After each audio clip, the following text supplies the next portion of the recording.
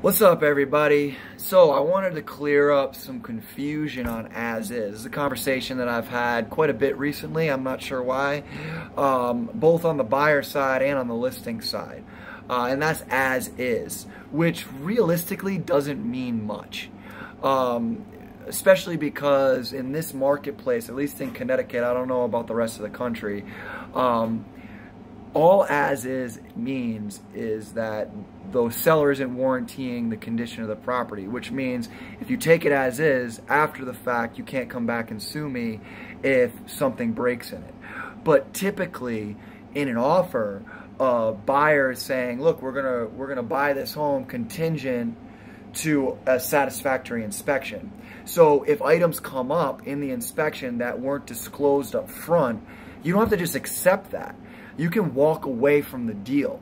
Now, if the seller's motivated to sell, they can come to the negotiation tables and pony up and come to a conclusion with you, or they can tell you, too bad, we're not fixing it, but now it's a material fact that they have to disclose to any new buyers coming along, right? Which, through that disclosure, is going to lower the value of the property up front. So you might as well negotiate with the people in the offer that you have. And when you advertise a listing as is, it immediately puts something in the buyer's brain that there's something wrong with the house. So it's really not in your best interest to advertise the home that way.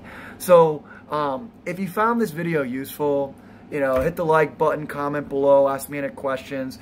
If you want to hear some other, interesting facts about real estate or things that you didn't know, add it in the comments with questions. I'll be happy to address them in future videos.